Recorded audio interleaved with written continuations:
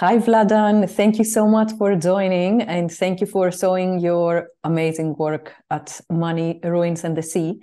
So, before we start with a couple of questions that I have about the work, would it be okay to give us a little bit of an overview about your research and practice? Hi, it's really nice to speak with you. It's always a pleasure to be part of such amazing concepts and shows. And so basically what you saw there, it's called new extractivism. And that map, it's maybe a bit different than other maps that I was making before.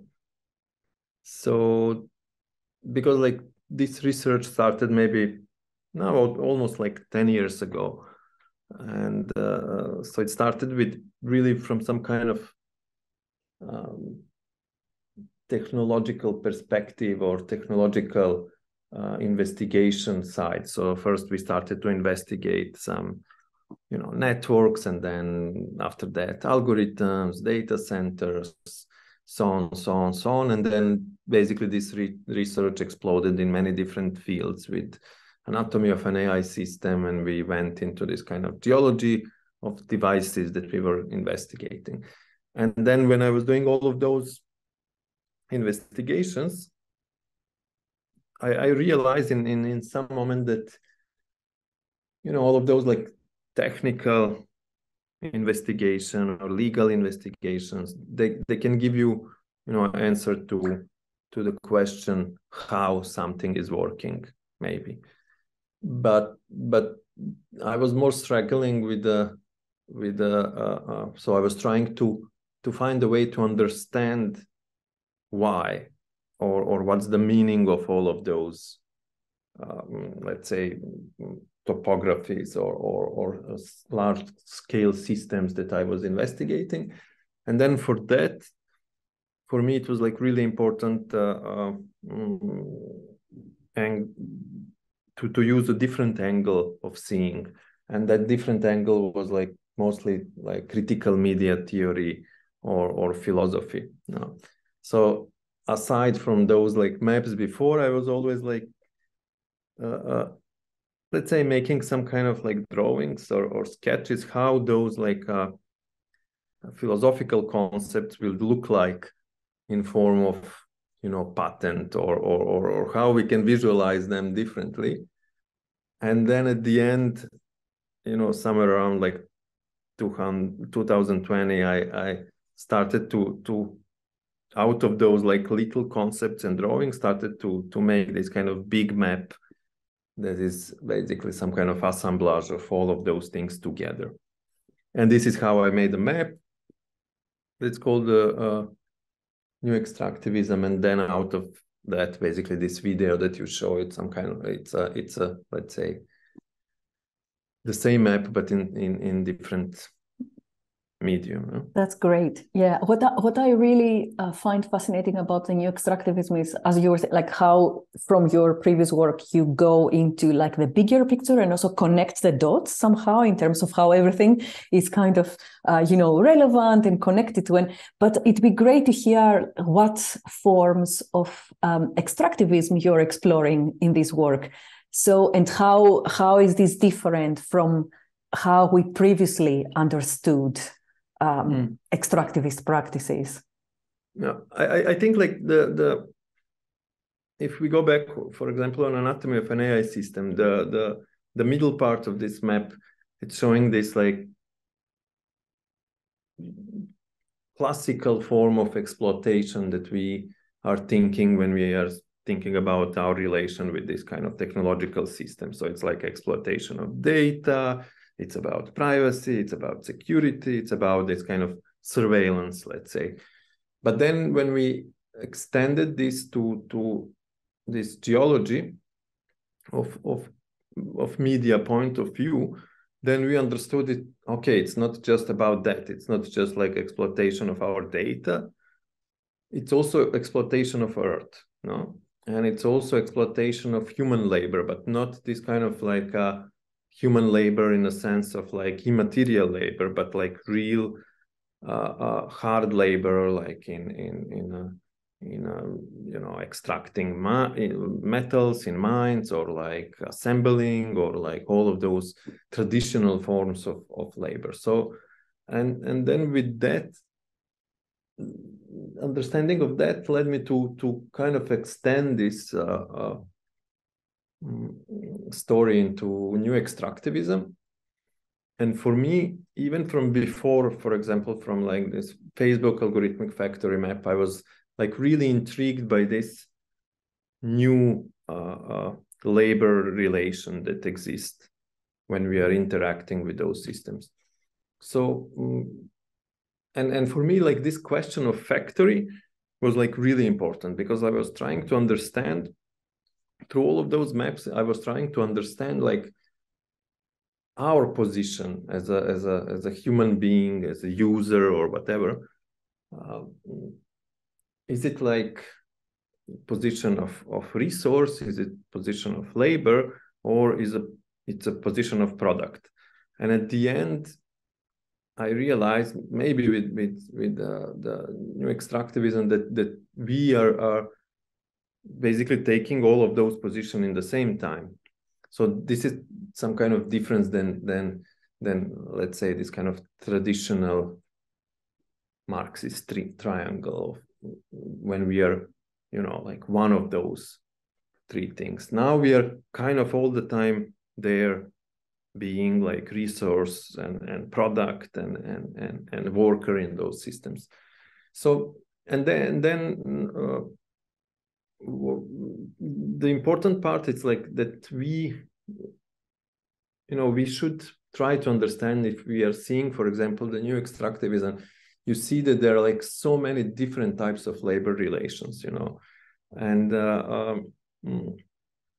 for me, it's like really what was like really somehow different. It's trying to understand us like as a resource in this relation, in which we are the earth, we are the resource that is being exploited, in sense of like so if you think about, so now you have like all of those like I don't know, emotion economy, reputation economy, attention economy. That means like in those economies, our emotions are resources. So that means that we are playing the role of resource there, that our emotions are being like excavated and extracted and transformed into profit.